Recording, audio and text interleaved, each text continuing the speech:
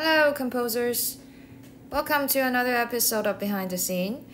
Before we start this episode, I wonder if you've ever encountered this situation where you'd rather manually play a harp gliss instead of using a gliss patch. Maybe just because you want a specific scale that doesn't have a pre-recorded sample, or you want certain note to be on certain beat. In this case, we often have to delete some notes that clash with other parts. And here comes the question.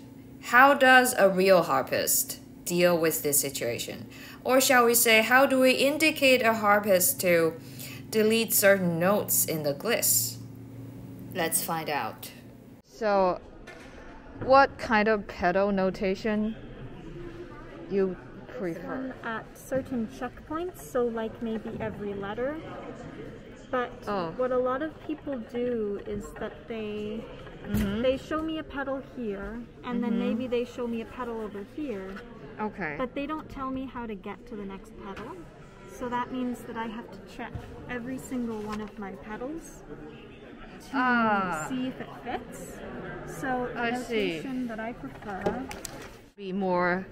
It is much more preferred because it tells me exactly what I need to do and how to get there. Okay, you don't have to process it like. Right. But it is traditional to have one of the pedal charts at the very beginning. I see. But other than that, that's the way I would prefer the pedals, and I think most harpists would. Would be efficient. Yeah. So would you mind taking a look if this is doable? Because it's kind of like a modal interchange thing within a piece. Is this changing every pedal? I have to change to a D natural, C natural. So yeah, in this bar, the G comes back because here we have a G sharp. Yeah. Here we have a G sharp too. Okay. And here it's back. You have 8 bars here. I think you should probably write it here if you can, because I will do that during the rest. That makes sense. So I have to change 1, 2, 3, 4, 5, 6, 7. Yes. 7 pedals. Yes. Okay. So I guess what you would have to do is figure out where you can put the pedal beforehand. So the D, let's see. I'm playing a D natural here already. That's right. So I would notate the D natural before I need it, maybe even here. Oh, I already have it. Okay. C needs to be natural here and here. But starting in this bar, we're not playing a C anymore. So I can put the C sharp here. I see. Beforehand. So in a poorly notated thing like this, you have to read it and then rewrite it yourself, kind of just translate it. I'll see if I can take maybe 3 or 4 of these and do them sometime before this point, so that I'll only have to do a few of these, because I can do 2 pedals at once. You can do 2 pedals. I can't do any more than that. Okay, so you can change 2 of them at once. It depends. So okay. I can change can I? 1 pedal with my left foot yes. and 1 with my right foot. Right. So if you want me to do a B and an E at the same time, I can. But if you want me to do a B and a C, I can't do that at the same time. Okay. But I can do 1 left plus 1 right, no problem. So you can or cannot? I can. You can do 1 left. 2 feet at one time. Okay. But I can't do my left foot twice. Unless it's very fast. Oh, okay. So only 1 at a time. You can't just press 2 of them. No. There is an old technique that harpists used to do. Oh. But it's very dangerous. See, I can't do it. Right. So, it has a lock. See, you can't really do that. Harpists used to do this, but traditionally, no. Oh, there's a lock down there. Yes. You have to. So they're spring-loaded. So yes. once you hit them, it springs back up. Oh, this is helpful. This is helpful. Yeah, because I don't know. I'm a pianist, and I just assume that it feels like, you know, it's. We make stupid assumptions, and a mistake that we commonly make is we assume that it's because it looks like piano score, and it's very easy to write like it is for piano, but I don't think it makes sense to write like piano, right? There are a few differences. I mean, these arpeggios. So, let's say, for example, if you have to do a whole bunch of glyphs. Yeah.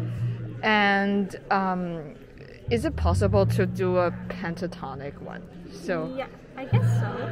Yeah, and how does that work? Pentatonic. So you want. So the pedal has to be set up. Right. So let's say maybe just all the black keys: D flat, E flat. Okay, so D flat, E flat. So we'll do C sharp. Yes. And D flat. C sharp. Oh. So we can do D flat twice. Right. There's no two D flat. So one C sharp. D flat. Right. C sharp and D flat. And then do you want B flat? Or sorry, we'll go up the scale. Then Yeah. So G sharp. G sharp. Okay, I can do G sharp. And A sharp. And A sharp. G sharp, A sharp, and then that's B flat. Oh no, B flat is A sharp. Yeah. So F sharp, G sharp. A. I don't know. What am I talking about? Yeah. Let's say if we're only gonna play concert C, C, D, E, G, A. Yeah. That's a pentatonic. Let's keep it simple. C, D, E, G, A. Okay, Yeah. so you need to get rid of F and E. Yeah, how do you get rid of F and You B? can't do that if they're natural. The only thing you can do is use enharmonic equivalents. So a flat can equal a sharp. Oh, So I okay. can do F sharp and G flat. Uh-huh. I can do G sharp equals A flat. Right. I can do E sharp equals F natural. I see. So You can can't take double so many, but Right. some of them you can't. so you can't take the notes out, but you can You can't take make them out. in You harmonics. can turn Them into sharp someone into else. flat. Okay. You have so many options though. You have C sharp, D flat, C flat, B natural, Right. B sharp, C natural. I see. Like all the way up the scale, you can. Right. Okay, that You makes can't sense. Get rid of a note if you're going to pass through them all. Okay, that makes sense. I Thank think you. This one is similar. Is that pentatonic? I think so. Oh, yes, it is. Oh, wow. Okay. So how you get there? Is A sharp, G flat. Yeah. So same thing. right. F sharp, E flat. So Ah. B flat, C sharp, D flat. So they're all paired.